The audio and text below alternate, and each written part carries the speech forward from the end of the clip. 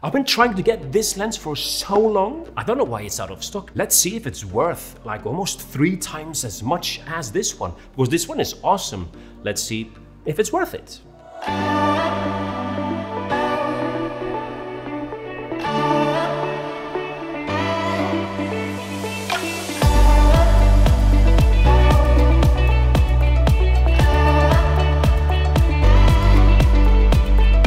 It's so cinematic because you get this amazing shallow depth of field.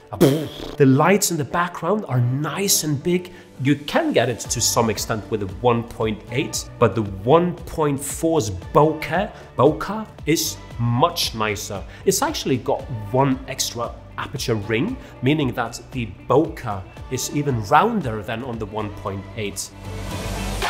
Both of these lenses will be amazing for indoor photography at night time. You can basically wake up one morning, use it the whole day. Your lenses, both of them, will work perfectly fine.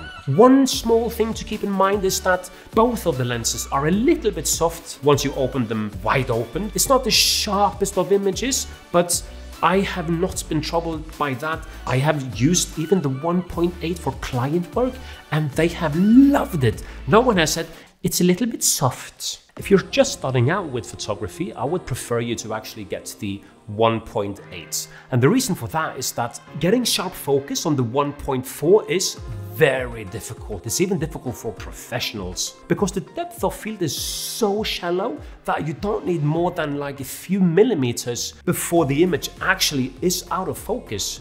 I did notice that the 1.4 might be a little bit noisier when it comes to the autofocus.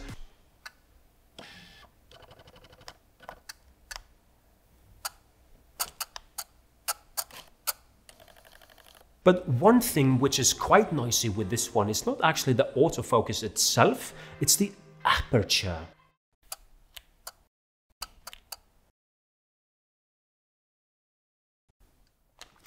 No sound.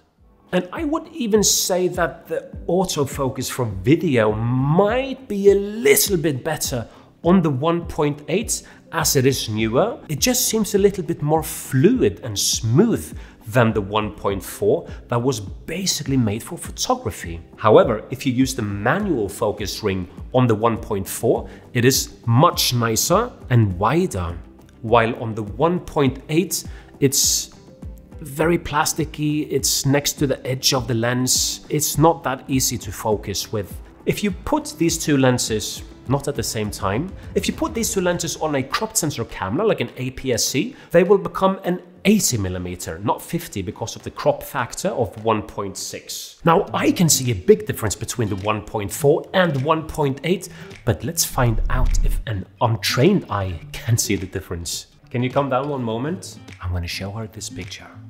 Which one do you prefer? The one on the left or the right? And which one do you think is more expensive? I prefer on the left. The left one? Oh no. Can you please look at the background, at the round things? Yeah. Okay, here you see it's a bit messy, so the right one would be better. I had to force her. So it depends a little bit on what you're filming or taking pictures of, if 1.4 is worth it or not. Both lenses have gotten like 4.5 or almost 5 stars on both Amazon and B&H. So whatever you choose of the 1.8 or the 1.4, both are gonna satisfy you. Do you want to spend 3 times more on the 1.4? Hey, that's up to you. I mean, I love the cinematic look, and I would say that it's like my first cinematic look lens that I have. It's not cinematic, but it's close enough. So a takeaway from this video, I think, would be actually that you don't need to have 1.4 all the time. It's nice to have, but you might actually use it less than you think. If you want it, it's a great lens. This guy, as you know, I've done tons of videos. You can check them out here. I am going to do a comparison between the 1.8, 1.4. and the 1.2. So if you want to watch that video, remember to subscribe. And if you like this video, give it a thumbs up because that helps us YouTubers. Now, I'm off to watch The Mandalorian because it's Friday.